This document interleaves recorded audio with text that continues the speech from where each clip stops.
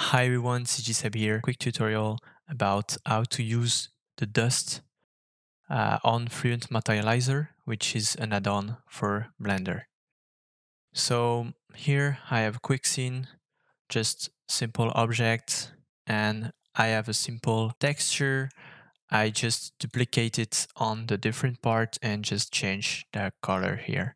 So if you want to copy my layer, you can just pause on the video and copy it. We're gonna start from this. All right, so now that we have the basic, we want to actually use this layer as the dust on this object. So just go to imperfection here, go to dust, and we have a new node here. We're gonna actually use the mask and put it in the mask of this. As you can see here, the dust is here, but it is on the back and it is not on the top like it is supposed to be. And if you have the dust not on the top, but here or somewhere on the side, it's because you need to apply the rotation of your object. So you select your object, Control A, and apply the rotation here.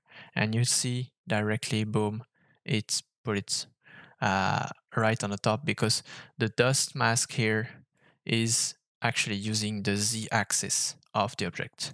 So we're gonna apply the rotation of all the objects right now to make sure that we don't have this issue again. Select every object and apply rotation. All right, so basic dust here.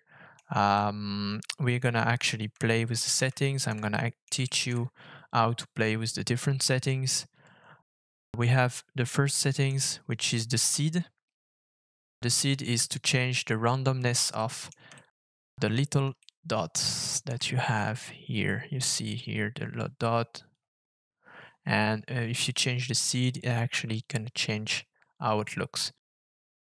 In most of the scene, we're not going to see them anyway, so I don't really bother. You can actually change the scale if you want, so this will increase or decrease the size of those small dots. Okay. I'm gonna let it point to, which is by default. The amount, of course, is how much dust it will have. So it depends if you want something covered with dust or just a little layer of dust. I think this is pretty cool. Right, then you're gonna have the contrast. The contrast is basically how the dust will fade between the top part and the bottom part. So if you decrease the contrast, you're gonna actually see here it's gonna go lower on the object. Notice that if you approach the 0, you can have some weird issue like that. This is because the dust is using also I think ambient occlusion, if I'm not mistaken, and you can have some shading problem here because this is a complex surface here. So usually I always try to keep it not close to 0 to have like a fade, like it's fading like that, and it's working pretty good. So the dust is actually affecting here, like a real dust on an object. So that's pretty cool. And then we have the angle limits. I'm not entirely sure here what it does, but from my experience, it does practically the same as the contrast. If you lower it, it's gonna actually increase here and go down. I think it's the angle of the object. So if you are making a bigger angle, it's gonna actually stay, the dust gonna stay on the lower angle faces. Okay, so I'm gonna keep it 90. It's pretty cool by default. And here we are. So I'm gonna lower this a little bit, and we have a pretty boring dust here. And to make it more interesting, we're gonna actually mix it with a grunge. So if you go here, you go to the grunges and grunge number 3. I'm gonna put it like this, and we're gonna actually mix those two together. So you press F and you press here multiply.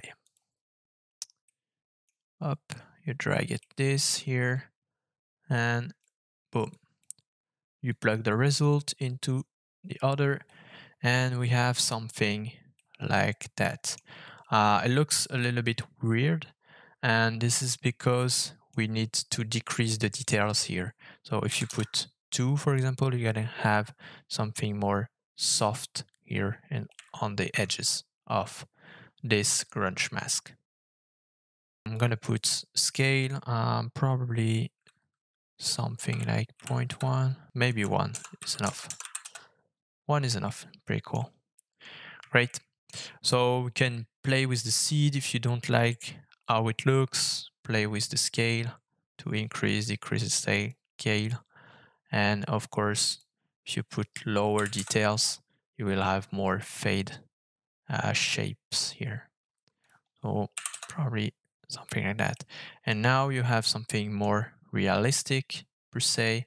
I can play with the coverage, and we have that. So yeah, that was it for this quick tutorial. I hope you like it, and see you on the next one.